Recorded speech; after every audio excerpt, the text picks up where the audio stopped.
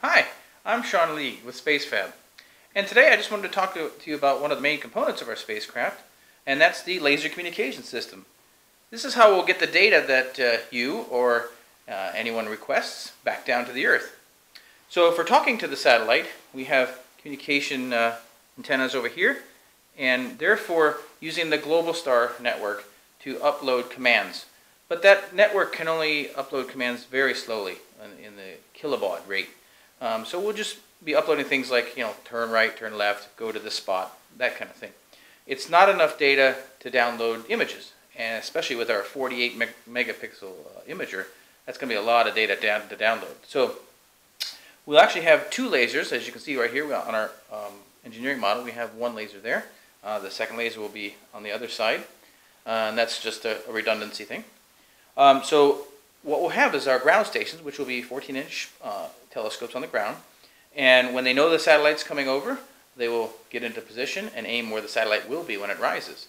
They will actually set up a 5-watt reference laser, which this telescope will look down and find that laser that's coming up. Once it locks onto it, then we'll emit a 3-watt laser back down to the ground and transmit our data.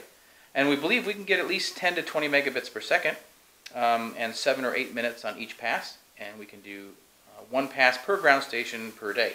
So we'll have 2 ground stations to start with, so that's 2 download sessions per day, which should be enough to download all the data that we take for that whole day. And as we build more satellites, we'll put more ground stations to increase capacity.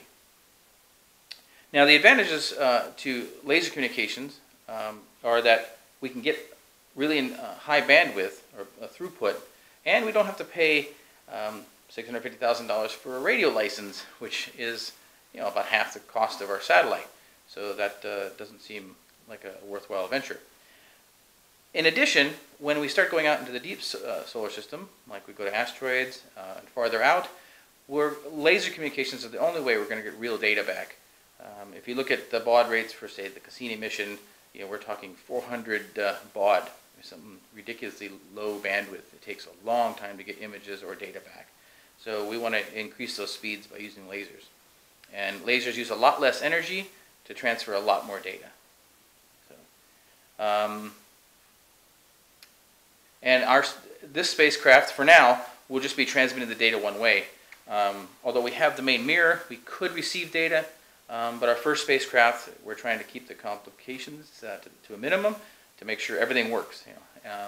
On future spacecraft, we'll probably have 2-way communications. But on this one, any upload will be done through the Globalstar network, and all the downloads will be done by laser, all the data downloads.